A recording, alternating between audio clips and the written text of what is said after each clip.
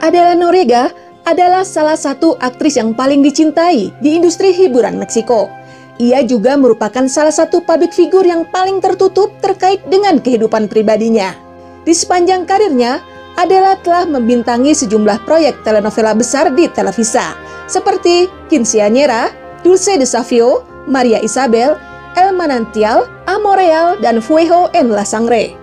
Pada usia 15 tahun, ia pernah menjadi model video klip penyanyi Lucia Mendez dan Luis Miguel. Namun, usai membintangi Fuego en la Sangre pada tahun 2008, tepat di saat ia tengah berada di puncak karirnya, Adela Noriega tiba-tiba menghilang secara misterius dari industri hiburan Meksiko. Selama 13 tahun, tidak ada yang diketahui tentang kehidupan salah satu bintang televisa yang paling terkenal dan dicintai oleh publik negeri sombrero itu. Apa sebenarnya yang terjadi dengan Adela? Di manakah ia saat ini berada? Berikut sejumlah informasi mengenai kehidupan Adela Noriega yang dirangkum dari berbagai media di Meksiko.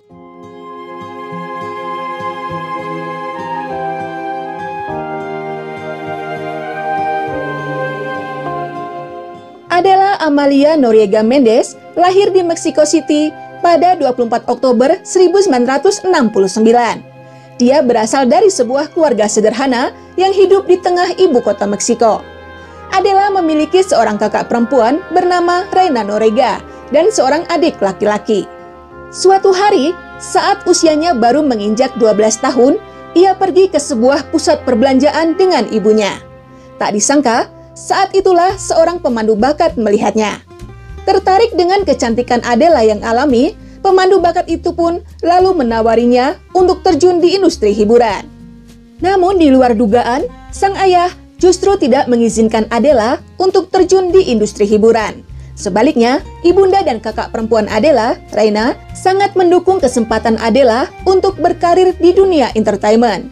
Maka, usai sang ayah meninggal, sang kakak pun kemudian menjadi perwakilan Adela saat terjun ke industri hiburan untuk pertama kalinya. Adela Noriega mengawali karirnya di industri hiburan dengan menjadi bintang iklan televisi dan video musik. Pada tahun 1983, Adela tampil sebagai bintang video klip penyanyi Lucia Mendez untuk lagu Corazón de Fresa. Setahun berikutnya, pada tahun 1984, ia memulai debutnya di layar kaca dalam acara komedi bertajuk Kacun Kacun Rara. Adela bergabung dengan program televisi tersebut selama 3 tahun.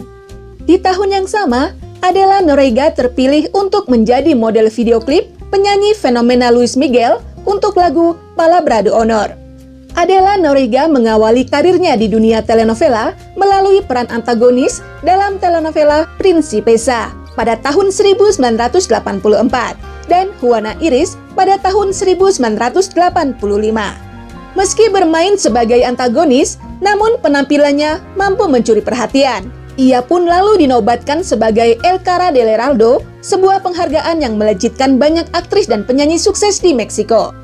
Pada tahun 1987, Adela Noriega mendapatkan peran utama pertamanya melalui telenovela Yesenia bersama dengan aktor Luis Uribe. Saat membintangi telenovela ini, Adela dikabarkan menjalin cinta dengan lawan mainnya itu. Namun hubungan asmara mereka tidak berlangsung lama. Meski telah berjuang untuk mempertahankan hubungan mereka, namun perbedaan kelas sosial di antara keduanya kabarnya menjadi penyebab perpisahan kedua pasangan itu. Kemudian kesempatan Adela Noriega untuk meningkatkan karir dan kehidupan keluarganya datang pada tahun yang sama, setelah pihak Televisa menawarinya untuk bermain di telenovela Quinceañera bersama dengan Thalia yang di Indonesia dikenal dengan judul Cinta Mariana. Menurut informasi yang dilansir dari sejumlah media, peran utama yang didapatkan Adela Noriega dalam telenovela Quinceañera merupakan perintah dari pemilik Televisa El Tigre Azcárraga. Konon berdasarkan gosip yang beredar, pria yang menjadi salah satu orang terkaya di Meksiko itu memiliki hubungan cinta terlarang dengan Adela Noriega, meskipun sang jutawan telah menikah dan berusia jauh lebih tua dari Noriega. Sukses dengan Quinceañera, Adela lalu dipasangkan dengan aktor Eduardo Yáñez dalam telenovela Dulce Desafío. Di telenovela ini pula, Fernando Carrillo terjun di dunia seni peran untuk pertama kalinya sebagai pemain pengganti Eduardo Yáñez di sejumlah adegan bermotor yang berbahaya. Saat membintangi Dulce Desafío, Adela Noriega dan Eduardo Yáñez dikabarkan saling jatuh cinta di dunia nyata. Sayangnya, Yáñez saat itu masih terikat pernikahan dengan Norma Adriana Garcia dan telah memiliki seorang putra. Karena Yáñez tidak berniat untuk menceraikan istrinya, akhirnya kedua selebritis itu pun memilih untuk mengakhiri hubungan terlarang mereka. Kemudian pada tahun 1989, Adela Noriega digosipkan menjalin hubungan dengan penyanyi Luis Miguel. Dugaan adanya hubungan asmara antara Adela dengan Luis Miguel terungkap puluhan tahun kemudian, setelah dalam serial biografi sang penyanyi, Luis Miguel The Series yang tayang di Netflix, tersirat bahwa penyanyi itu memiliki hubungan cinta yang singkat dengan Adela Noriega pada tahun 1989. Beberapa lama kemudian, Adela Noriega ramai diberitakan telah menjalin hubungan secara diam-diam dengan pria paling berkuasa di Meksiko, yang diduga adalah Presiden Meksiko saat itu, Carlos Salinas de Gortari. Menurut desas-desus, sang pria berkuasa itu memanjakan Adela Noriega dengan apartemen dan mobil yang mewah, perhiasan, dan hadiah-hadiah mahal lainnya. Selama menjalin hubungan sekitar 4 tahun, sang kekasih dikabarkan melarang Adela untuk melanjutkan karir beraktingnya di televisi. Karena itulah, setelah menyelesaikan telenovela Dulce Desafío pada tahun 1988, Adela Noriega tidak muncul di layar kaca selama 4 tahun. Pada tahun 1992, Adela Noriega pergi ke Miami, Amerika Serikat. Menurut pengakuannya, ia pergi ke Miami untuk mengembangkan karirnya di industri hiburan internasional. Namun, sejumlah sumber menyebut alasan sebenarnya ia pindah ke Miami adalah untuk menjauh dari sang kekasih yang terus mengekangnya selama ini. Di Miami, Adela Noriega lalu menandatangani kontrak dengan pihak Telemundo, tanpa memberitahu pihak Televisa yang telah memberinya pekerjaan selama ini. Akibatnya, Televisa pun murka dan memblacklist aktris tersebut. Bersama Telemundo, Adela membintangi 2 judul telenovela yang meraih kesuksesan, yaitu Guadalupe dan Maria Bonita. Dalam telenovela Guadalupe, di luar dugaan, Adela kembali bertemu dengan Eduardo Yáñez. Pada saat itu, sang aktor telah bercerai dan berstatus lajang. Akhirnya, cinta lama di antara keduanya pun kembali bersemi. Namun, lagi-lagi hubungan keduanya tidak berjalan dengan mulus.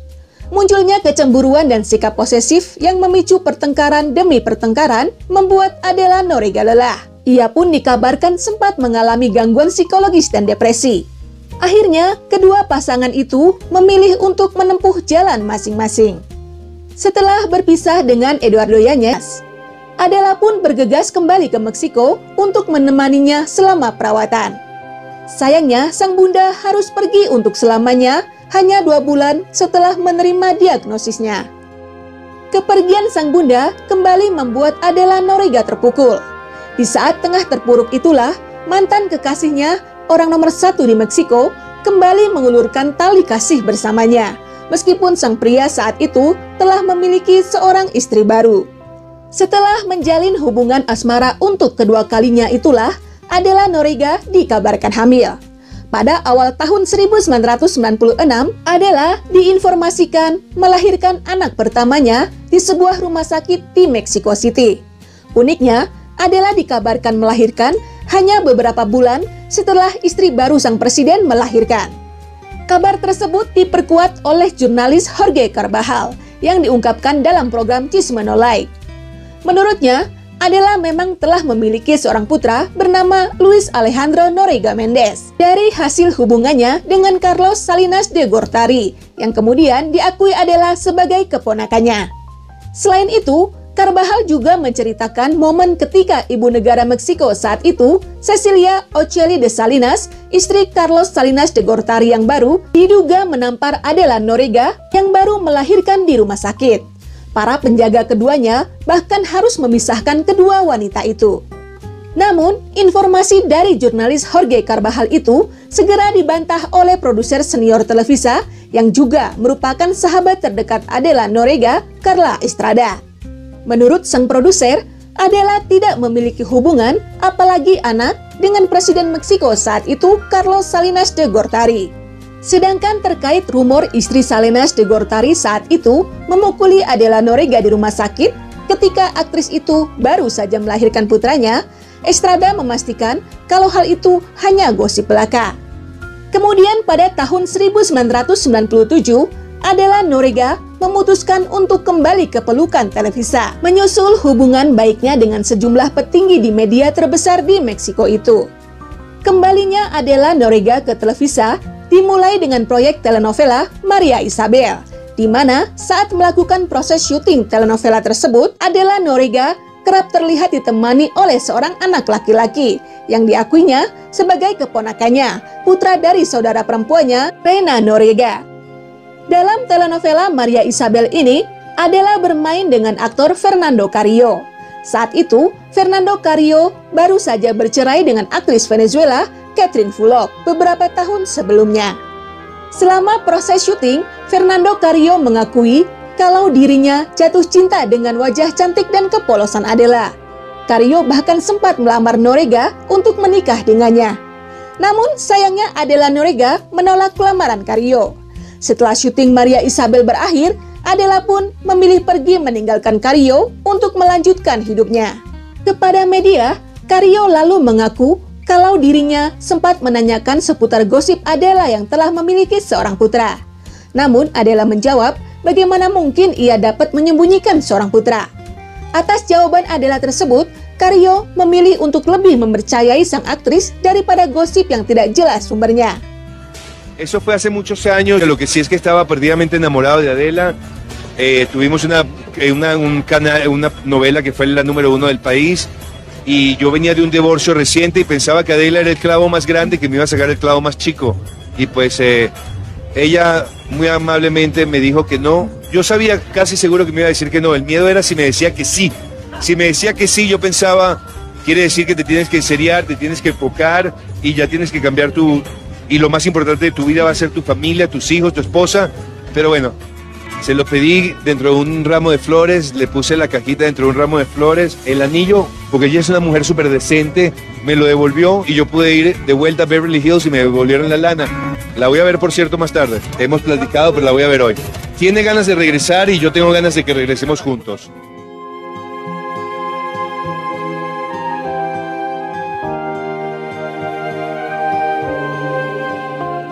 Pada tahun 1998, Adela Noriega melanjutkan karir telenovelanya dengan membintangi El Privilegio de Amar, yang dilanjutkan dengan El Manantial, Amor Real, dan La Esposa Virgen.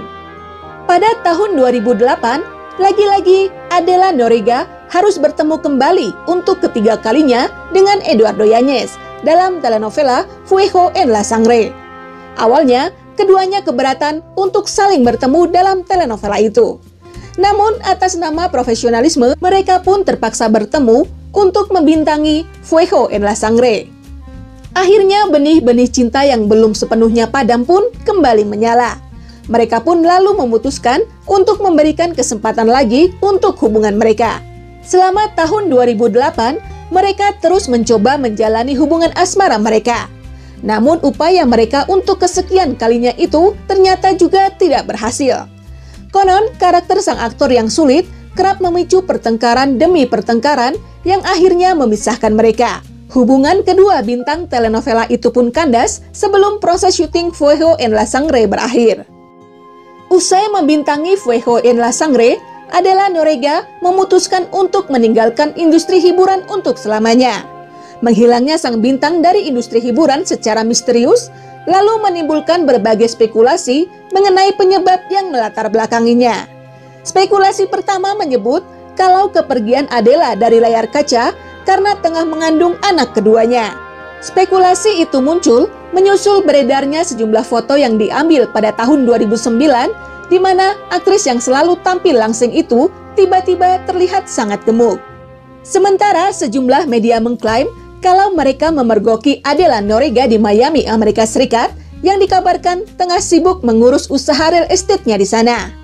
Pada Juni 2018, beberapa media gosip mengungkap kalau menghilangnya Adela dikarenakan sang aktris tengah berjuang melawan kanker. Namun, informasi itu segera dibantah oleh saudara perempuan Adela, Adela Noriega, melalui akun Twitternya. Menurut sang kakak, Adela memang tengah dalam kondisi kesehatan yang kurang baik, namun bukan dikarenakan kanker. Meski demikian, kondisi sang adik saat ini mulai membaik. Pada tahun yang sama, jurnalis senior Gustavo Adolfo Infante mengungkapkan bahwa Adela Noriega sebenarnya tinggal di Polanco, Meksiko City, dan jarang meninggalkan apartemennya demi kerahasiaannya di depan umum. Namun, untuk menghormati privasinya, Gustavo menolak untuk menyebutkan lokasi gedung tempat sang aktris tinggal. Belum lama ini, saudara perempuan Adela Noriega, Adela Noriega, tiba-tiba mengunggah sejumlah video dalam akun Facebooknya yang menampakkan seorang wanita dengan wajah menyerupai Adela Noriega. Beberapa menit setelah berbagi video tersebut, Rena mengkonfirmasi bahwa beberapa kejutan akan datang.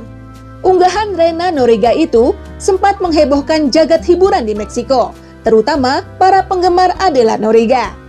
Dugaan kalau sang aktris akan segera kembali ke industri hiburan pun langsung menjadi headline utama media gosip di negeri sombrero. Dugaan rencana kembalinya Adela Noriega ke industri hiburan pun langsung menarik perhatian Televisa. Pada awal tahun 2021, pihak eksekutif Televisa dikabarkan tengah berusaha menghubungi Adela Noriega dan Fernando Colunga untuk meminta keduanya kembali ke layar kaca untuk membintangi sebuah telenovela yang akan diproduksi oleh raksasa media di Meksiko itu. Namun, hingga video ini dibuat, belum diketahui apakah pihak Televisa sudah berhasil menghubungi kedua bintang telenovela yang pernah menjadi idola para pecinta telenovela itu.